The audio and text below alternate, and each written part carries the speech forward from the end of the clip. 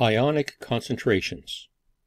When an ionic solid dissolves in water, the concentrations of the ions can be calculated from the solid's stoichiometry. Here's a typical question.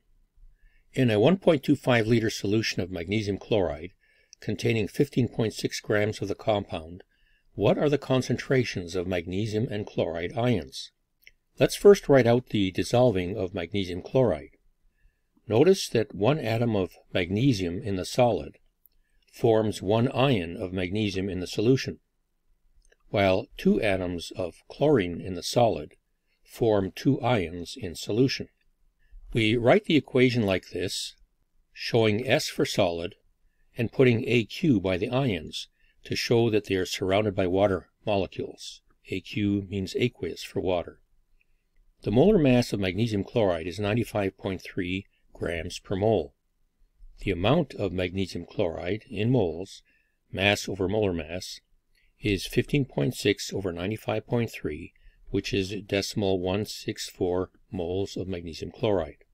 In solution, the concentration N over V, moles over volume in liters, gives us 0.131 moles per liter. So we can write this concentration up here under magnesium chloride. But as the solid dissolves, it disappears like this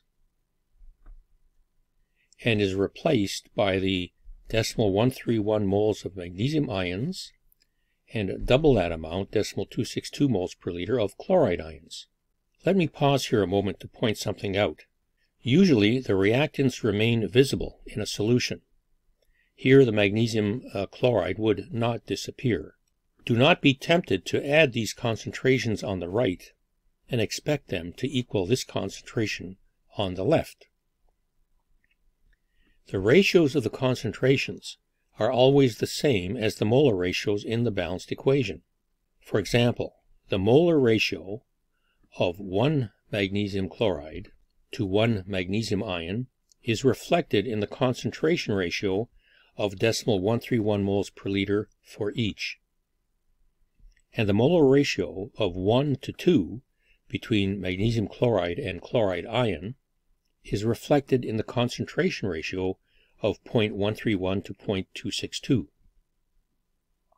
So the final answer can be written down here as concentration of magnesium ions equals 0.131 molar, or moles per liter, and the concentration of chloride ion is 0.262 molar, or moles per liter. Let's see how to calculate concentrations when solutions are mixed. Here's a typical question. What is the final concentration of sodium ions when 2.0 grams of sodium sulfate in 100 milliliters of solution is mixed with 2.0 grams of sodium chloride in 200 milliliters of solution? Let's see first how the sodium sulfate dissolves in water.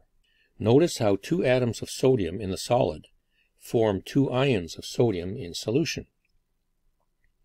One sulfate ion in the solid will form one sulfate ion in solution. The amount of sodium sulfate in moles is mass over molar mass. 2 grams over 146, the molar mass of sodium sulfate, gives us 0.0141 moles of sodium sulfate. Since the reaction shows that 1 mole of sodium sulfate produces 2 moles of sodium ion, then 0.0141 moles of sodium sulfate will produce double that, or 0.0282 moles of sodium ions.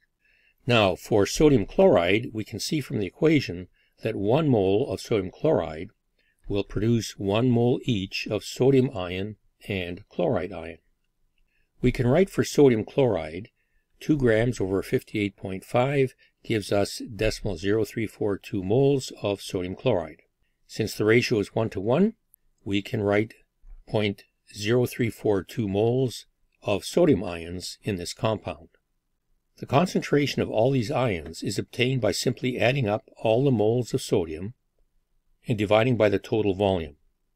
Here's our formula for concentration, N over V, moles over volume in liters.